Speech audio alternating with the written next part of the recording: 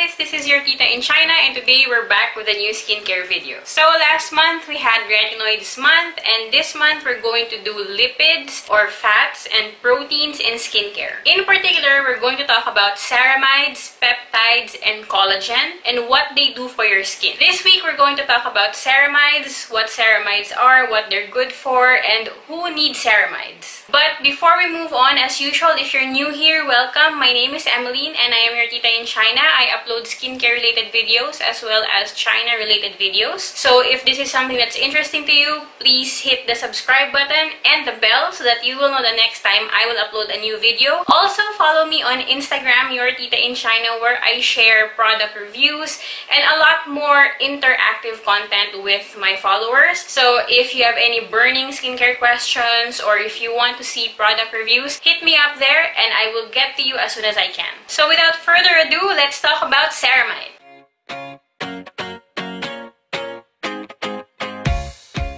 Ceramides, peptides, and collagen are essential in our skincare because they help with barrier repair, skin barrier repair, as well as anti-aging. They are proven skincare ingredients and they deliver results that you can count on. Not a lot of local Philippine brands have ceramides and peptides, but a lot of local brands do sell collagen, especially oral collagen supplements. But even if it's not very common in local brands, since there are a lot more online sellers offering brands from overseas like CeraVe, for example, it has become easier to access ceramides or ceramide containing products. Ceramides are lipids or fats that are already found in our skin. It is in high concentrations in the uppermost layers of the skin. About 50% of the skin's composition is actually ceramides. So it definitely has an effect on how plump, young-looking, and wrinkle-free your skin actually looks. It also determines how your skin is going to react to environmental stressors like UV, pollution, and also internal stressors like hormones and just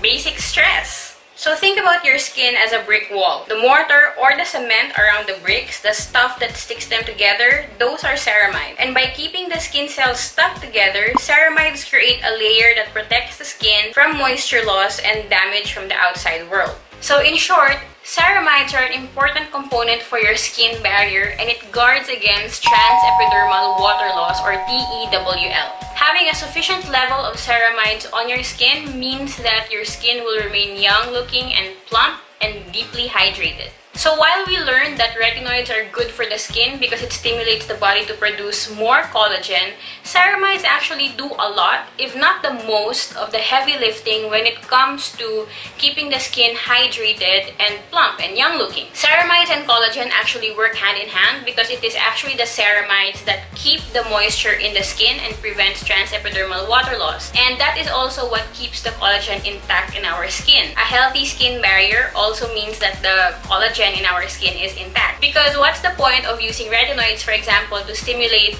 the production of collagen, but we have a very damaged skin barrier and we still end up over drying our skin? The effects of having more collagen it's for nothing.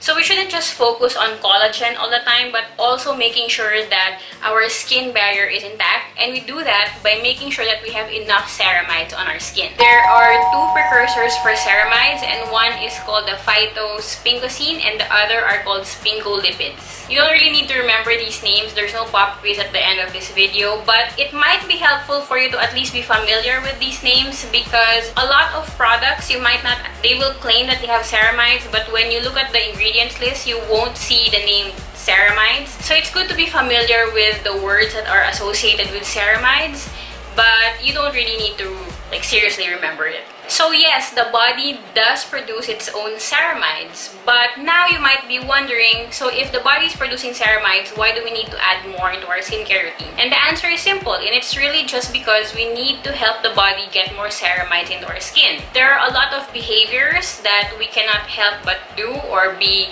faced with that actually deplete our ceramide levels. For example, UV rays, pollution, stress, also behaviors like smoking and drinking, which is really bad for your skin and your health overall. Cleansing, harsh products that actually really dry out your skin. So with all of these behaviors that we have, we might experience a compromised skin barrier, whether you really feel it or not. It might already be there, it might already have started, but you don't really feel it.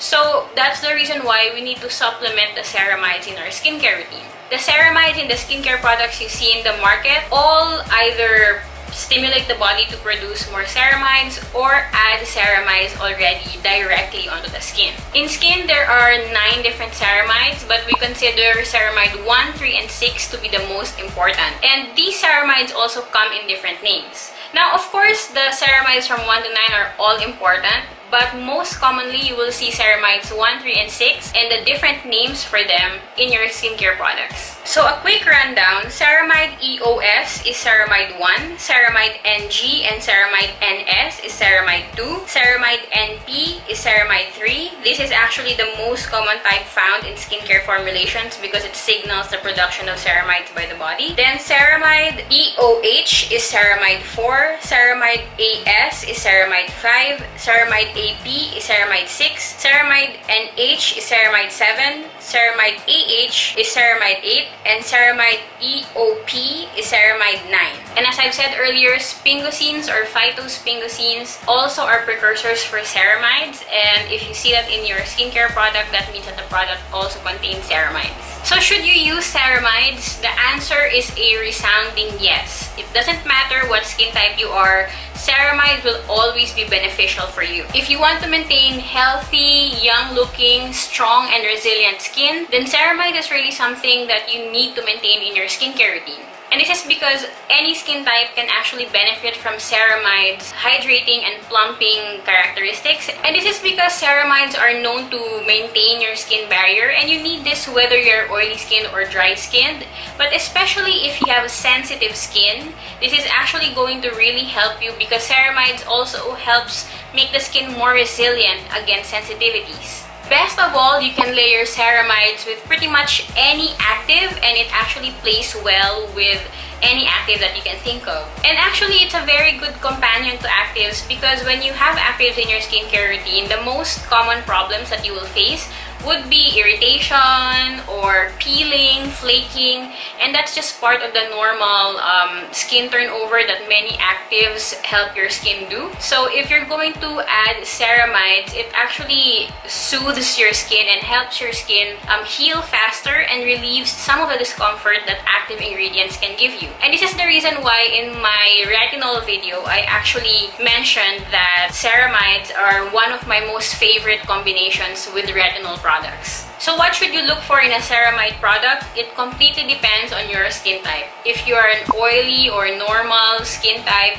then ceramides that are in serum form or in gel form would be best for you. For example, there's the Bee Hydra from Drunk Elephant or the Unscented Buffet Serum from Purito. Or if you're more on the dry side, then you will really appreciate using a lot of the ceramide creams that are available because these creams are formulated to be thick and quite occlusive, and it really locks in all the moisture in your skin so that you will get some relief from the discomfort of dry and sensitive skin. So as an end note, we have also oral ceramides or ceramide supplements.